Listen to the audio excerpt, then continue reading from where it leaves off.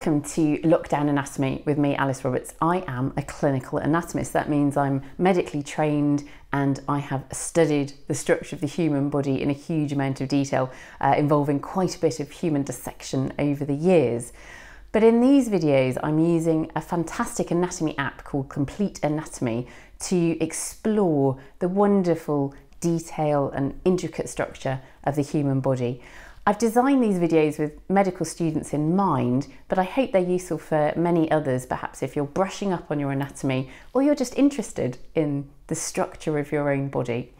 I've done a series of videos already on the arm, I'd call it the upper limb as an anatomist, and now I'm moving down the body and we're going to look at the lower limb or the leg. In this first lower limb video, I'm going to look at all the bones. That's a great place to start. It gives us a scaffold to hang all the other anatomy from. So we'll work our way down from the hip down to the toes using Complete Anatomy. So here is a little model of the skeleton of one leg, or a little one-legged skeleton if you prefer, and we're going to run through the bones which make up the lower limb, including the pelvis, because the bony pelvis is what attaches the free bones of the lower limb to the spine. So there's the pelvis, the femur in the thigh, the tibia and the fibula in your leg between your knee and your ankle. Once we get down to the ankle, we're going to have to zoom in a bit because we've got a whole bunch of bones there, and these form the tarsus, and we call them the tarsal bones. Then there's a set of 5 metatarsals, and then the phalanges. So you might remember the similarity there with the pattern of bones in the hand, with the carpals, the metacarpals and the phalanges. Let's have a look at the pelvis in a bit more detail. The other name for this is the Inominate Bone, and I think that's because it doesn't really look like anything, so it's impossible to give it a name. And you can see there that I've drawn some dotted lines inside the hip socket, because actually this Inominate Bone is composed of 3 separate bones. The ilium at the top there, the pubis in the front, and the ischium underneath. And actually when you're a child, those are completely separate, those 3 bones, and they're joined by cartilage in that hip socket, and you can also see a joint between the pubis and the ischium at the front there. But when you're adult, all of those fuse together. Let's have a look at some of the features of these individual bones then. The top of the ilium is the Iliac Crest, and you can feel that really easily on yourself if you press in at your waist and then down. You're pushing down on your Iliac Crest. The crest finishes at the front at the anterior superior iliac spine. Bit of a mouthful, so we tend to call it the ASIS. And that's a bony landmark that again is very easy to feel on yourself at the front of the pelvis.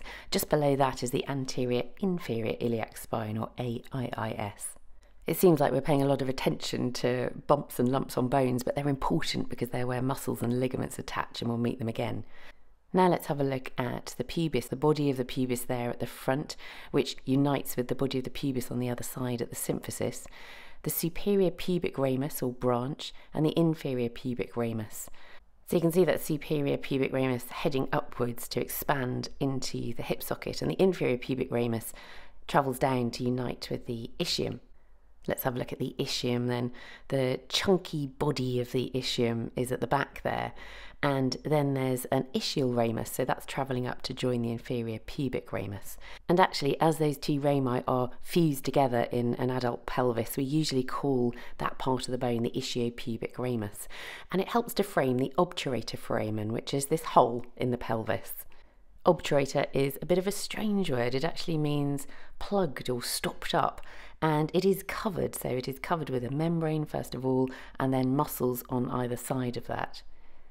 So let's have a look at the remaining parts of the ischium then. The ischial tuberosity is the part of the bone that you sit on, so if you're sitting down now and you just feel underneath your bum, you might be able to feel up and feel the lump of the ischial tuberosity in there. And then up there, that's the spine of the ischium. That's an important site for a ligament to attach to. That is now looking fairly crowded, so I'm going to turn the bone around. We'll look at the ischial spine again, but also note how that divides up the back of the pelvic bone, and we've got these notches, quite a deep notch just above it, and that is called the greater sciatic notch. The word sciatic actually comes from the same root as ischium, meaning to do with the hip.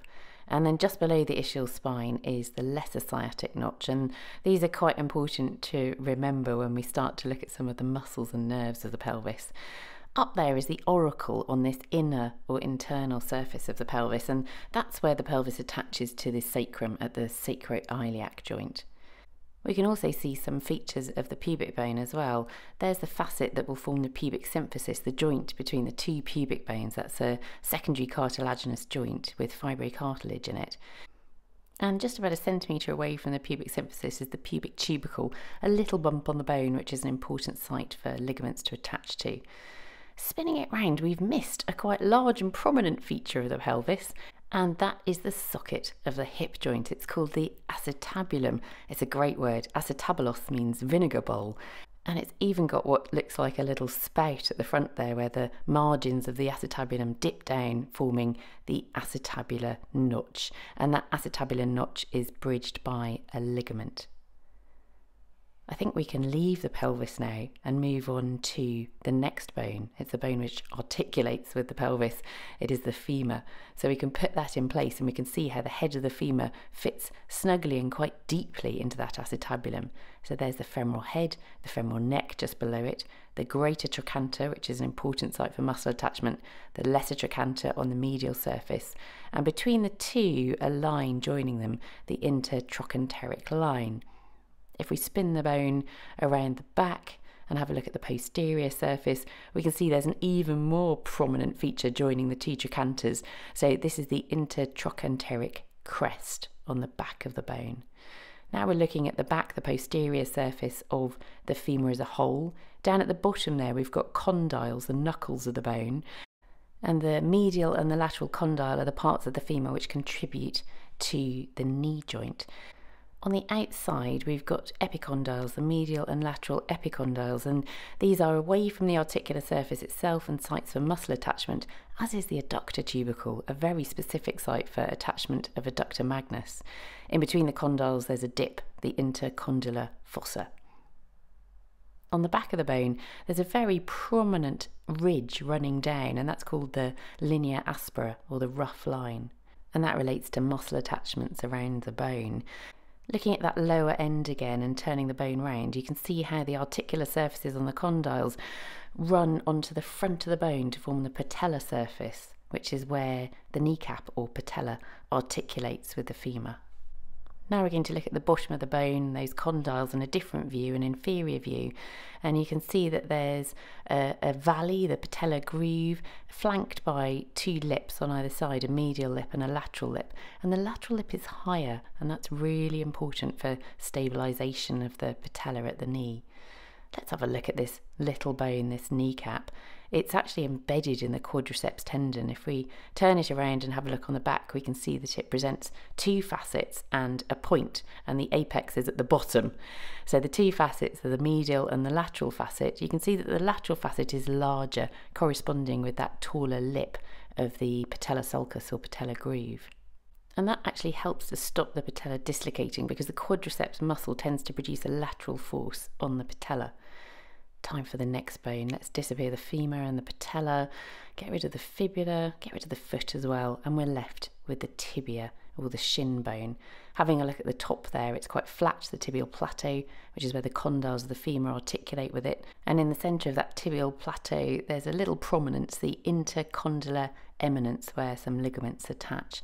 On the front of the bone, we can see the tibial tuberosity, and that's where the patellar ligament inserts, which is really the extension of the quadriceps tendon. This surface of the bone, the medial surface, lies just under the skin with nothing protecting it, the medial subcutaneous surface of the tibia. So if you've ever done anything like walk into a bed and bash your shin, it really hurts, and that's because there's nothing protecting the bone at that point.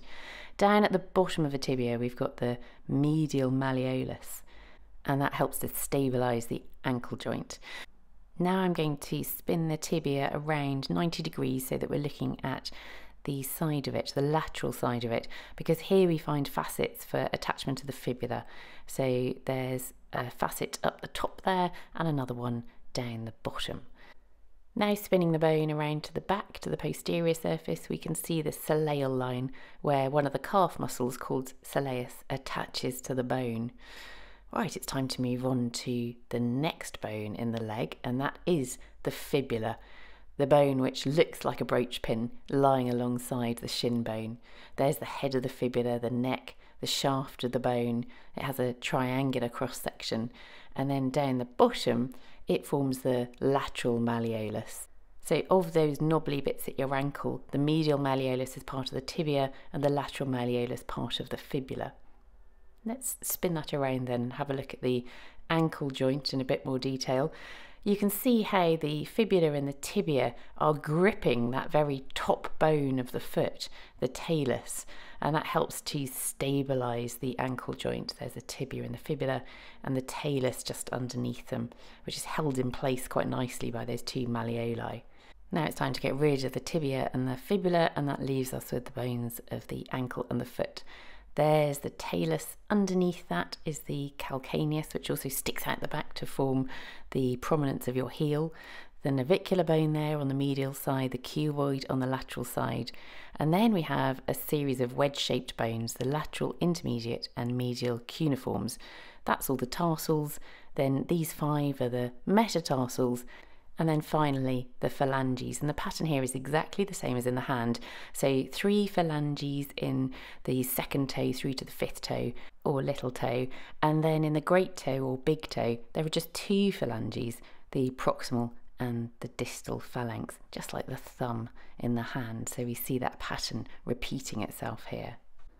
Right then, we've done it. We've gone all the way from the pelvis down to the tips of the toes, and that means that in the next video we can start to put some flesh on those bones. Thank you for joining me on that tour of the bones of the lower limb, all the way from hip to toes. Next time I'll start looking at individual joints and the muscles that move them. Thank you very much for your attention over these minutes.